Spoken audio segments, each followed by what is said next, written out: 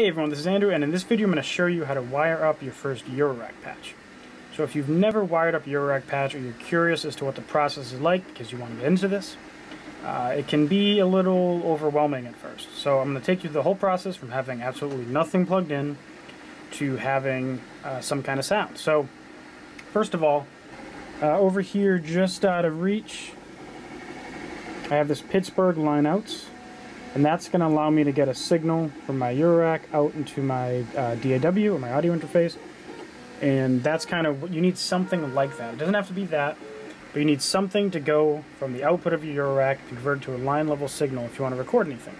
If you don't want to record anything, there's other methods that maybe you could take it to headphone level or whatever. But that's what I'm using. Now the other base piece I have is that I need some kind of input module. So in this case I have this Mutable Instruments Yarns module, which allows me to just get a MIDI input and it'll split the signal out into a Eurorack compatible signal. If you have a Moog Mother 32, it has a MIDI input, so then you can use the gate and KB settings to trigger an oscillator or trigger whatever. So those are the different methods. Now in this case what happens when I hit a key on my keyboard, you're going to see here that it lights up. That's indicating that there's information on those inputs. So what I can do is I can get a patch cable and I can go from the CV, which is going to be the volt per octave information, and I can go up into this Pico VCO by Synths. And then if I want to get any sound out of this, well, I have to go from the output of the oscillator into my output. Now I'm going to go into a VCA. I'll talk about what a VCA is in a sec.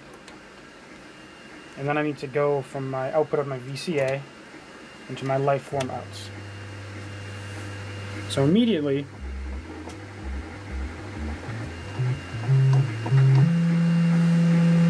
there's some sound. And so what's happening here is that the volt per octave information is getting sent to the VCO, and then essentially right now it's just going straight from the VCO into the output. Now the note doesn't stop when I let go. Right now I'm not holding the keys. Every time I hit a key, retaining the last volt information that's being sent to the module, because the oscillator just sees an input voltage and oscillates at a frequency related to the volt per octave information that's being sent. It has nothing telling it how to start and stop. It's just constantly oscillating. Now the VCA, it's just functioning as a mixer right now. Putting a signal in, I can put a bunch of other signals in, mix them together with the volume level knobs, and output that into my Pittsburgh line outs module.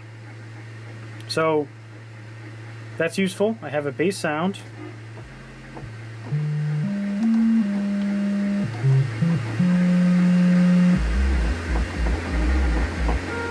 I can tweak the sounds up here.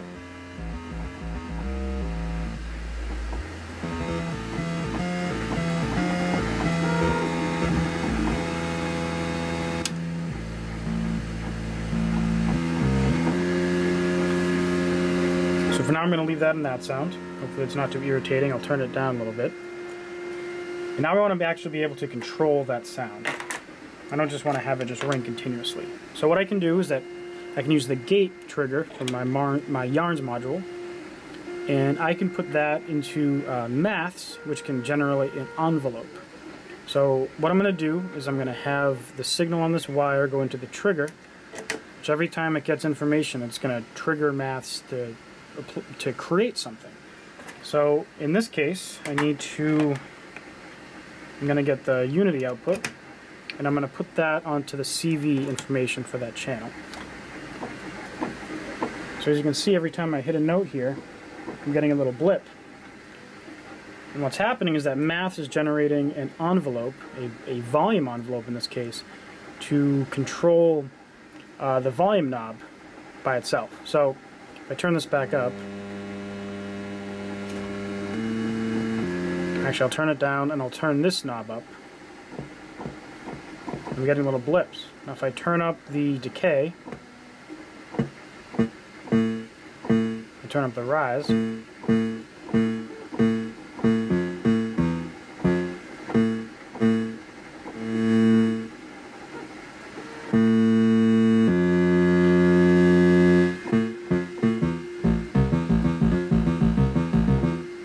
what's what's happening here is that every time I hit a note, it's generating a sharp gate, which then triggers the maths module to create an envelope shape, based on rise and fall times, and that controls the volume knob on this VCA.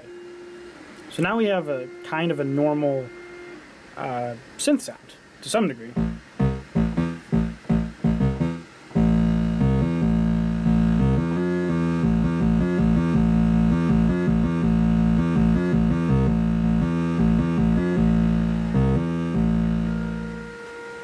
And that's all well and good. Now, the next step is that you might want to filter that sound. So instead of going from the output of my VCO into the Quad VCA, I'm going to go into the input of this filter here.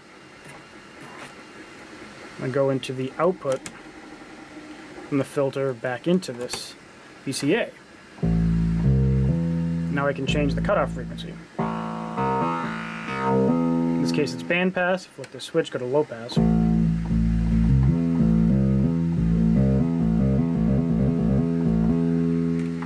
And that's pretty cool. Most synths, what they can do is they can generate, instead of just a envelope for the VCA, they can generate an envelope for the filter. So instead of getting this output and controlling the VCA volume, I can send it to this multiple. And so what that will allow me to do, if I use this short cable instead, is that's going to split the signal into 3 instead of just 1. So now if I put this back in here, I'm going to get my normal VCA, controlled by the maths, and then I can also, if I get a good wire, I can go from the output of this and put that into the CV in of the filter.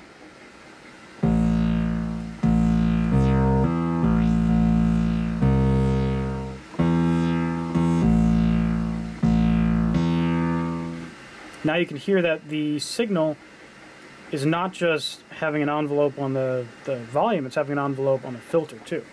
You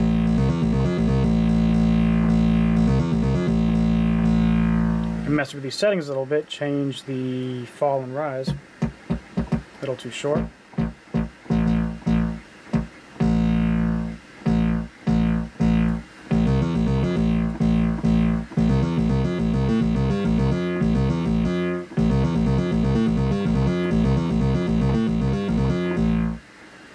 And that's pretty cool.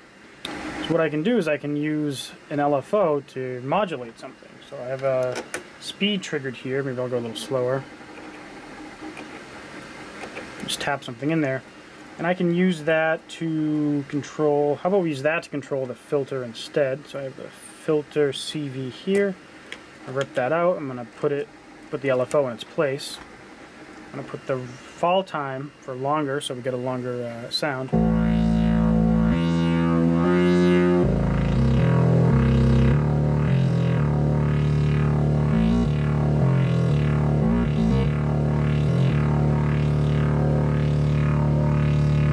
It's a little too long. I'll do a very long attack.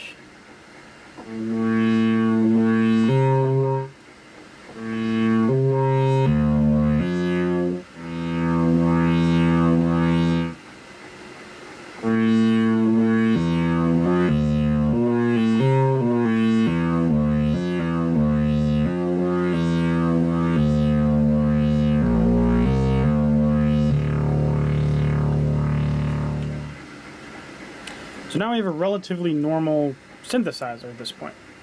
And if we want to get a little crazy, what we can do is instead of going directly into this VCA here, I'm going to put that out, and I can go into something like clouds, which I have all the way over here. I'm going to put it in the right input. I can go from the right output back into my VCA.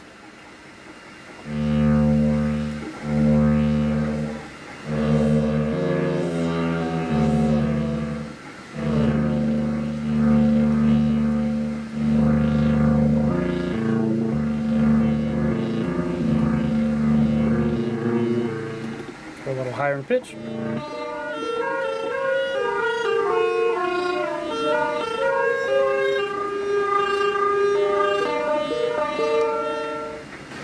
And then now I have the clouds over here generating some kind of cool reverby / delay type sounds. I can increase the fall time a bit to get more ring out and just mess with these knobs a little more.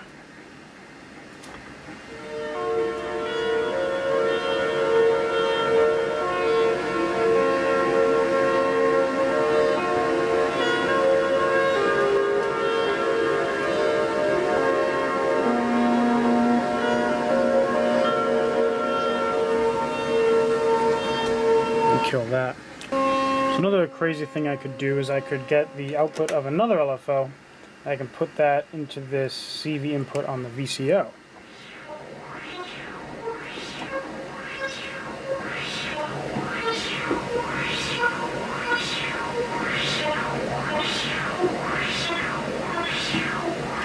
That's a little too crazy for me, so I think what we should do instead, I'll kill that sound for now, is I'm going to get the LFO and I'm going to put that into the input here. And then what I can do now is that the LFO is going to be making a volume. It's going to be controlled by this knob here. So what I can do is I can get the output of that, again using the VCA to my advantage, go into that wavetable there.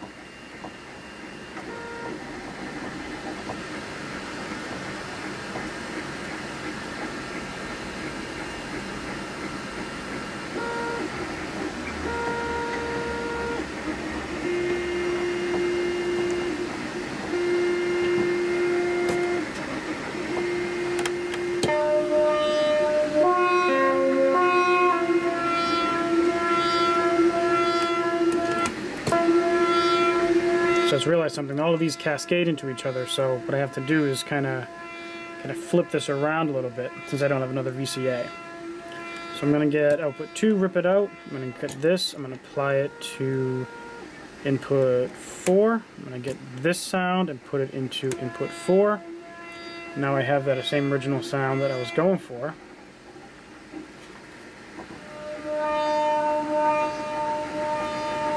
And I should be able to get this input, put it into input 1, output that here, and put that into the wavetable.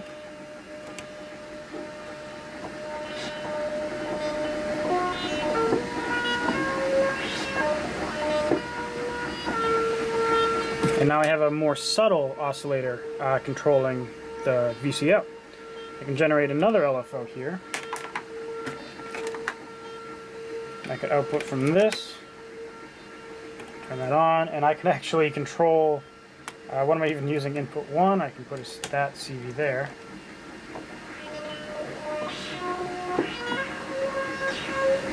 And so now I have a VCO being controlled by essentially an envelope, and then I have 3 different oscillators controlling different things, and it's going through clouds and everything. So very quickly I've gone from using my Eurorack to generate just a very simple synth sound to generating a wacky, infinitely expandable, crazy sound machine. This is pretty basic patch, and just think of how many cables I have left. I have like another 5 or 6 after that where I could get the sound, and I could route it through this Rainmaker crazy delay thing. I could get this variegate, and I can get some drums going and the various kind of drums plugins I have going.